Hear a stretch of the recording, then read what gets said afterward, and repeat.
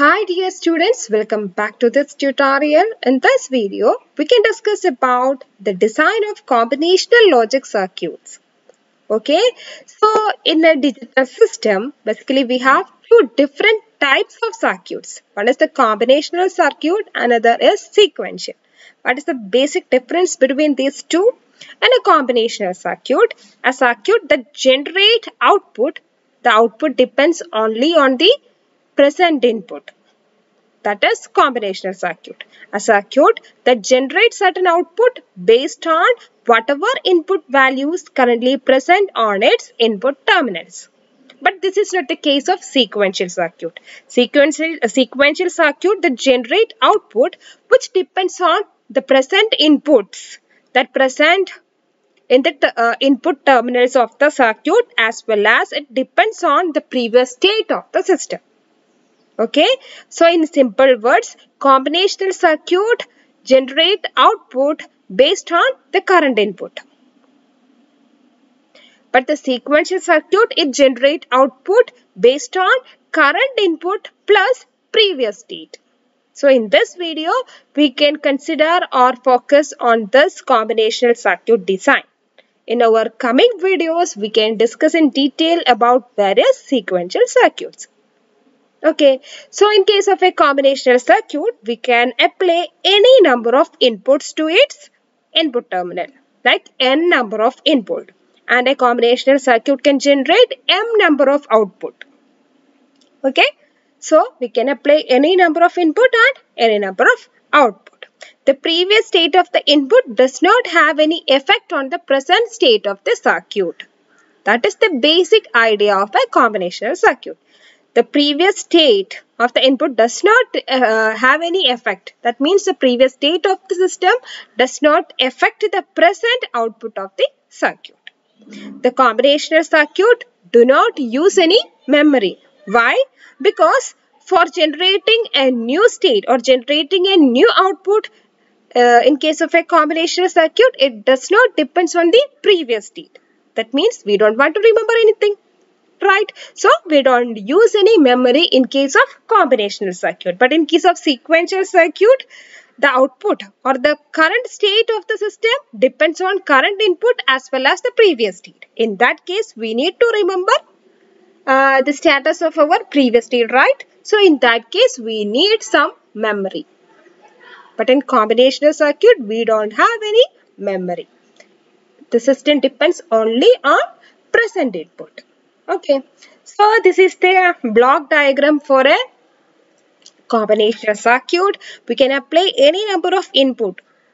Input may be 1, 2, 3, etc. Okay, and it generates different number of output. 1 in output, 2 output, etc. Up to m number of output.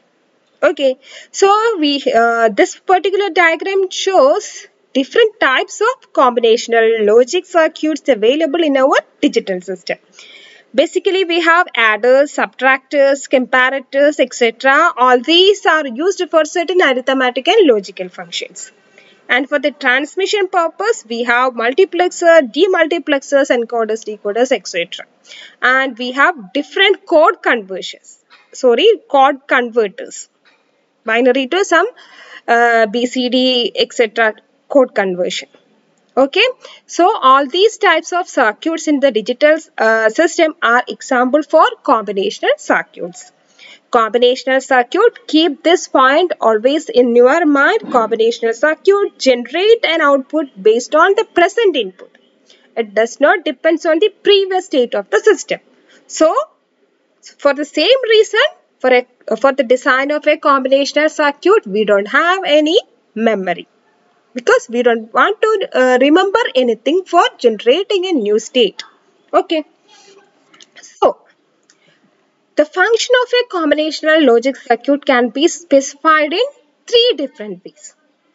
Okay. The combinational circuit functionality can be explained in 3 different ways, like using truth table, Boolean algebra expression, and using logic diagram of the circuit. So, truth table is like this.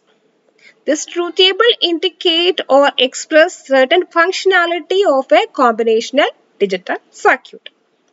and we can generate certain Boolean expression.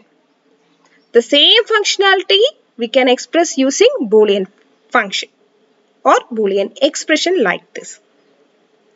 How to generate this, how to express this function using this Boolean expression? For that, we know that how to generate such expression. Simplify this using CAMAP and generate expression like this. Okay, and the third one, logic diagram representation of a combinational circuit. These truth tables and this Boolean expression we have already discussed many times, right? Now, the logic diagram representation corresponding to this combinational circuit functionality. That is like this. This is our Boolean expression corresponding to our combinational circuit functionality. From this, it is clear that how many inputs are there in this functionality? We need 3 inputs, A, B and C, which are represented here. And it generates only single output, which is represented here. And look at this, that is A XOR B. Our expression is A XOR B plus C. So, this is clear that first we want to perform an XOR operation between the input A and B. Okay, so what we want to do next? For that, we need to take one XOR gate, right? To which or to this XOR gate, the inputs are A and B input. And it generates an output.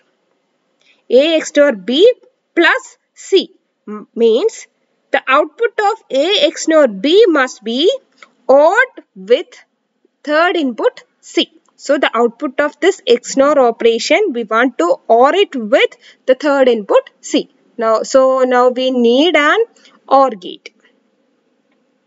Okay, to which one of the input is the output of this XOR gate and the other input is the C input.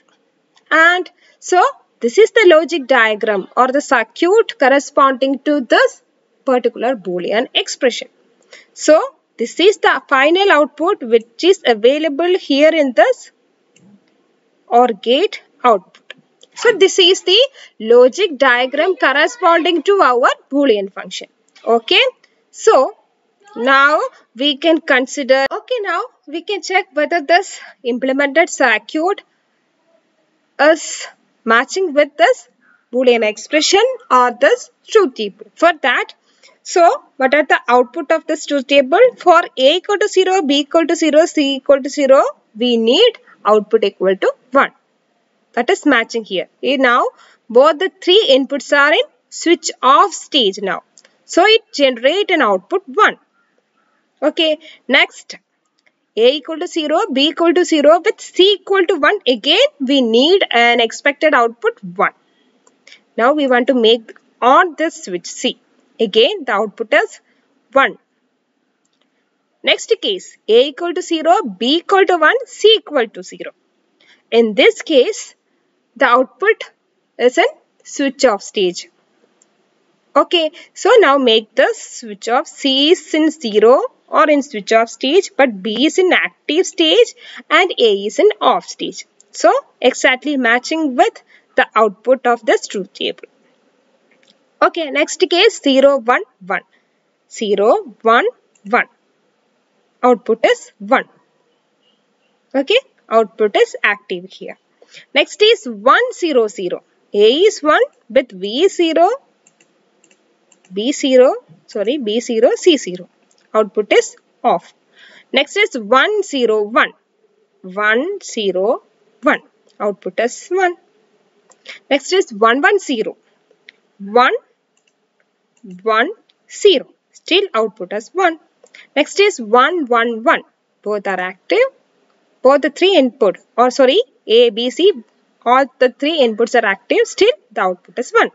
So, this logic circuit, this truth table and the Boolean expression, these 3 are the different method for expressing the combinational logic circuit functionality. This is the pictorial representation or the diagrammatic representation of our combinational logic circuit function. Thank you.